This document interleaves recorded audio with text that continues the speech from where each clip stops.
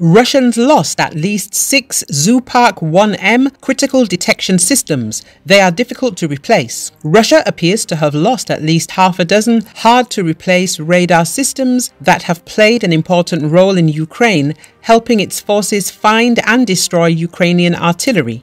Business Insider outlet wrote about it.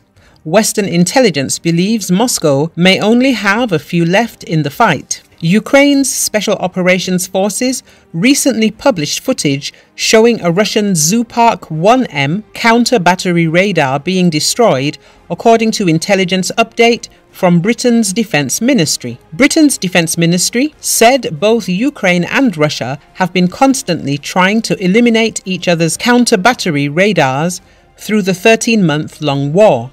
These systems are relatively few in number, but are a significant force multiplier, the ministry noted in its update. They allow commanders to rapidly locate and strike enemy artillery. However, because they have an active electromagnetic signature, they are vulnerable to being detected and destroyed, the Defense Ministry said.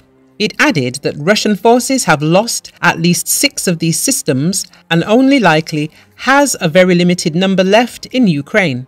In a grinding war that has featured heavy exchanges of artillery, systems like these are critical to have in the arsenal. According to an open-source intelligence analysis from Oryx, Russia has seen at least 7 Zoopark-1M radars destroyed, damaged or captured, a similar figure to what the UK has provided.